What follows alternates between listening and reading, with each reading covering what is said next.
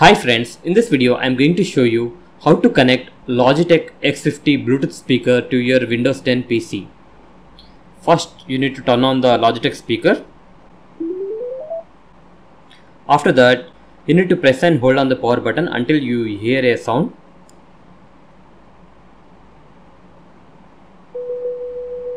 When you hear this sound, it means that Logitech X50 is discoverable on your Windows 10 PC. Now turn on your Windows 10 PC and in the search box you need to type control panel. In the control panel there is an option called hardware and sound.